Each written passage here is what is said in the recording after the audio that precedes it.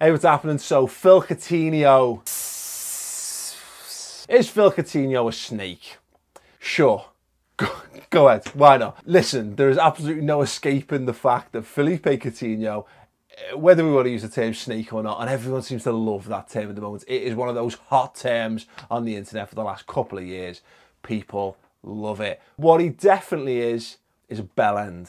This is a big issue that Liverpool have to face now. The transfer window is shut and Phil Coutinho is still a Liverpool player despite the efforts on his part, on Barcelona's part, and possibly, reading between the lines, maybe even a little bit of say from Jurgen Klopp as well. But despite the money that was offered, and despite all of those remonstrations from the player himself, no, he is a Liverpool player. He is back in training this week, and Liverpool face a season, at least until January certainly, with a real dilemma over the future of the player. Now, what Liverpool have seen already is, of course, players like Mamadou Sakho acted like a bellend, got booted out by Jurgen Klopp, and inevitably, after a period of training with the under-23s, got a loan to Palace. Eventually, the deadline day moved there permanently. But for Liverpool, this is a very unique set of circumstances. Now, we've had players try to engineer moves in the past. Luis Suarez, prime example, wanted to go to Arsenal. They offered £40 million and a quid.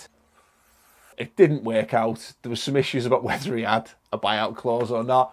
We basically told him to shut up and get on with it, and he did. He came back to Liverpool and he was genuinely phenomenal. On the other hand, Raheem Sterling complained about money, made himself to be a complete bellend, and Liverpool took the cash and sold him to Man City for a princely 50-odd million quid. Good riddance. The big question mark for me hangs over not in characterising Phil Coutinho, his personality in terms of is he a good guy or a bad guy, because fuck it, he's a footballer at the end of the day. If you want to hold footballers up as your idols, as people to be looked up and cherished and adored, then listen, you're on a hiding to nothing, because ultimately, what are they? Semi-educated children who are basically more than likely in it just for a few quid at the end of the day, and occasionally some glory. Question marks for me over Phil Coutinho are more about whether he possesses the mental strength to continue to be a Liverpool player. We've seen the likes of Javier Mascherano told next season, mate, you get your move, puts in a great performance that season. Xabi Alonso managed to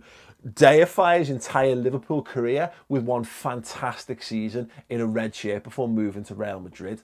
But here's the thing, and this is why it was so shocking about Phil Coutinho to put himself in these situations. Phil is, by all accounts, a really nice lad, really nice fella, keeps himself to himself, hard worker, family man, and doesn't seem to be driven, or didn't seem to be driven in the same way as a Luis Suarez, who has been quite merciless and quite mercenary in progressing his career through the years. When it came to signing new contracts, there was never a problem with Phil Coutinho. He was always happy to sign. He was never asking for ludicrous wages. He just wanted a solid contract to play for the football club that he liked playing for in the city where him and his family are now based. So yeah, so when we see him coming out and feigning injury and shying away from playing for Liverpool and kicking up a fuss behind the scenes, that seemed massively out of character. Now, in the context of general footballers, you think, oh yeah, well this happens all the time. And it does, but it did seem out of character. And that's the out of characterness that I am fearful for as far as Phil Coutinho's future is for Liverpool going forward. When the cameras are all pointed at him, when every pair of eyes in world football, let alone the Liverpool fans who may still yet be baying for his blood, and they might be entitled to do that,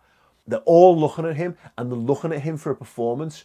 Does he have the mental strength and the ability on the football pitch to carry that burden, as well as carrying the burden of being a top player for Liverpool Football Club? Now, we've started to see signs of this, and this is where the real dilemma for Jurgen Klopp and, of course, Liverpool lies.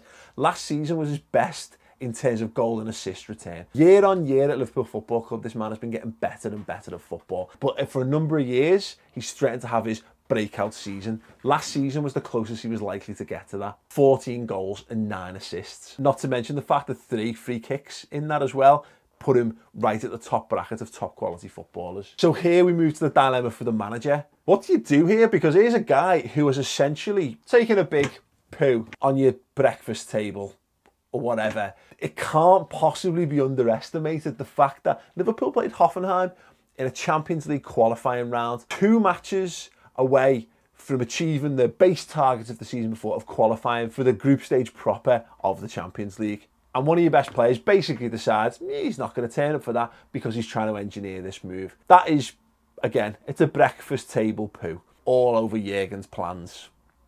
And as we've already seen with the likes of Mamadou Sakho, does Jurgen Klopp have it in him to forgive and forget in this situation? And should he really? Should there be double standards set when you've got someone like Mamadou Sakho who's been bombed out?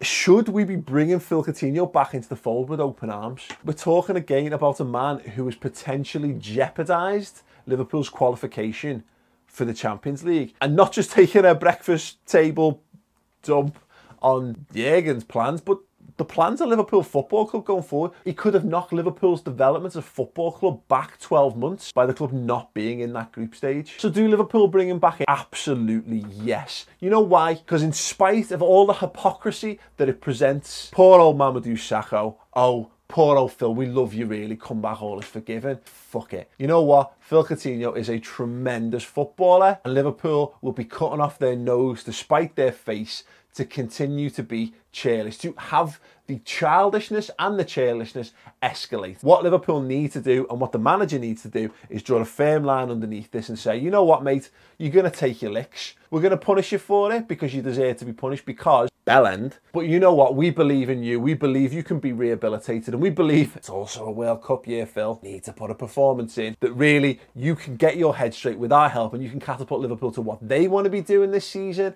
and what you as a player as well. Because honestly, for Phil Coutinho's development, Barcelona came too soon this summer. Anyone who's watched him, and I think he's a terrific player. I genuinely think Phil Coutinho is a tremendous footballer. But based on what we saw last season, is he good enough to play for Barcelona week in, week out? On his best days, yeah. But his best days weren't happening week in, week out for Liverpool. To go and fill Neymar's boots as well, I just simply don't think Coutinho was ready. He needs this season.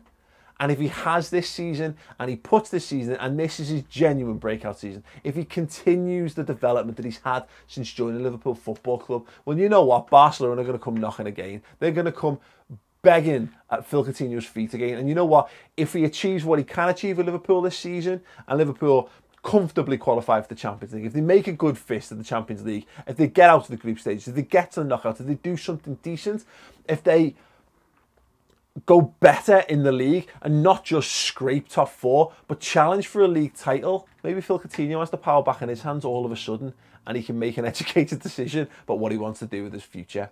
Am I happy with him? No, of course not, because bellend, absolute bellend, you flaming, steaming knobhead, what have you done? Do I understand having his head turned? Yeah, a little bit. We've all cast a backward glance as an attractive person has walked past us in the past. The pervs amongst us anyway. He's only human. The temptation from Barcelona is always going to be there, especially when you consider the lengths and efforts they've gone to, all the kind words, all the promises that were clearly made, all the fake unveiling ceremonies that they had set up for him, all that he's going to be on the team sheet at the weekend, all the noise they've made. Of course, having someone like that desperately interested, you're always going to turn your head. You know what?